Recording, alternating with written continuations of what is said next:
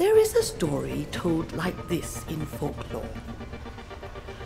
One day, after the Great Armada entered the Indian Ocean northwest of Sumatra, a terrifying storm came upon his ships. Despite the immensity of his 440-foot command ship, they were thrown into the air like a toy, and everyone seemed destined for the bottom of the sea. Ah, let us learn from Sangnila Uttama, the Prince of Temasek.